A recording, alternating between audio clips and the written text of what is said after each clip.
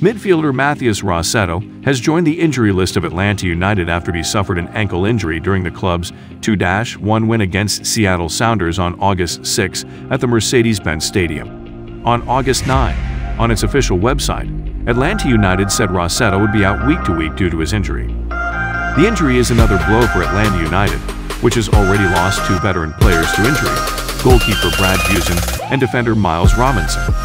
The injury also came as the team made a huge push for the Major League Soccer playoffs.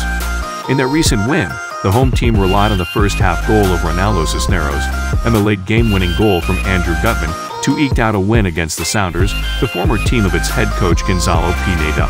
On August 9, on its official website, Atlanta United said Rossetto would be out week to week due to his injury. The injury is another blow for Atlanta United, which has already lost two veteran players to injury, goalkeeper Brad Busen and defender Miles Robinson.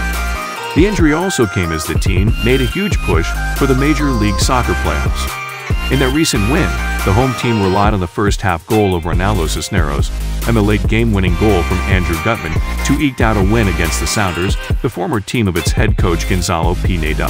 Press the like, subscribe and hit the notification button for more amazing soccer news inside or outside Atlanta.